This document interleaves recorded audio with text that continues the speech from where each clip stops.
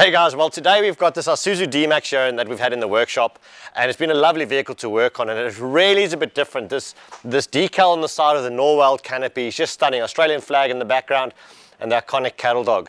Now this vehicle's super well kitted up for touring, and although it's kept very, very simple, but it's a clean build. So starting at the front of the vehicle, we have an X-Rocks bull bar on the front of that, running a VRS winch behind the winch cradle there, a GME radio antenna on the front end, as well as a set of Raptor spotlights. Now, at the top of the Rhino rack platform rack, nice flat platform rack, is a road vision light bar for that massive spread of light at night while traveling. A bit different is this snorkel on the other side. Stainless snorkel, powder coated black on the other side, just for that raised air intake. And on the side of the vehicle over here, a set of rock sliders as well as steps, allowing you to get up and step up onto the top end. Other than that, the vehicle's pretty well got a good set of suspension underneath it, a 2-inch lift on Outback Armour suspension.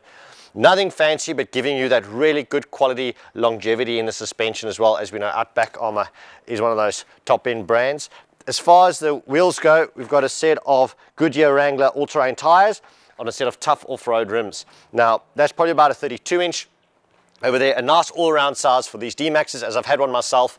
I'm running similar size tyres to this. Now, getting on the rear of the build on this vehicle as well is the full-size Norweld tray. Now note, this is not the Norweld with the headboard in. This is taking up that extra bit of space on a full-size canopy and tray combination.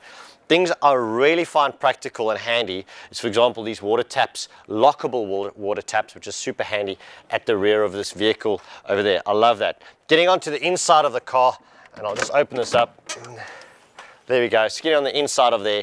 Nice full fit out combination there. Now running an EnerDrive lithium 200 amp hour battery with a Red Arc BMS Manager 30 system. So that's your full charging, your 30 amp DC-DC charging system, battery monitoring system all in there, and a big Red Arc pure sine wave inverter on the other side of the vehicle. Now on this side, being the kitchen end, you've got your drop down fridge.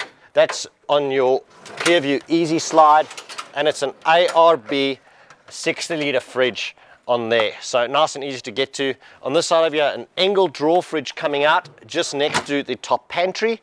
And what I really like about this site is the absolute size of this kitchen drawer. So that pulls out all the way to their massive space, as well as Norweld's work surface or table area there. So that's a great use of space on over that.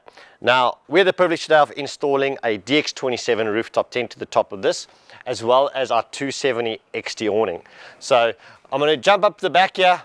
We've got a spare jerry can holder at the back over here, or water can holder, and on this side the spare wheel. I'm going to use the Norweld ladder for this scenario. Now the tent is supplied with a ladder, so you can have side access as well if needed. And just coming off the top of this, quickly pop that up, grab that bungee, pull that bungee down when needed. Now, as far as the spring rods go, and the nice thing is I can get nice and high on these ladders. Spring rod into place, like that, and take this. Now, to pull this over, I'm just going to quickly sit over here, pull that back there, hook it in, and pulling that rain fly nice and tight. Now, we have bent a dog leg in this pole to clear the top of the awning, so that's super easy, and that wasn't meant to happen.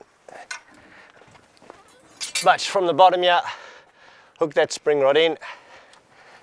There we go, nice and easy. Bring it up into position and pull it down into its cradle. That's up and ready to go.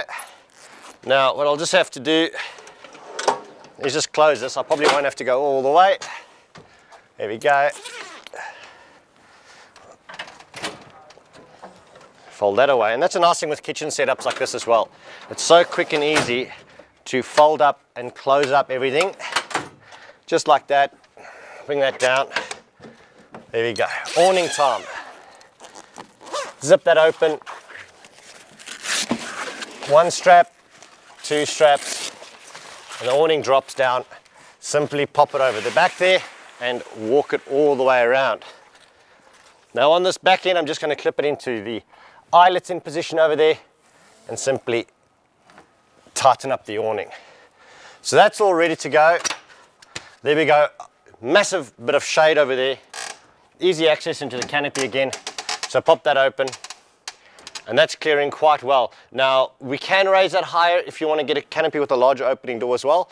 In this situation, it works really well for this customer, and that has been preset to his determined heights. We didn't do any adjustments on there whatsoever.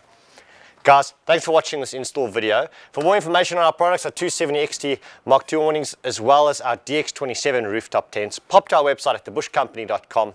Don't forget to go bush, and I'll catch you later.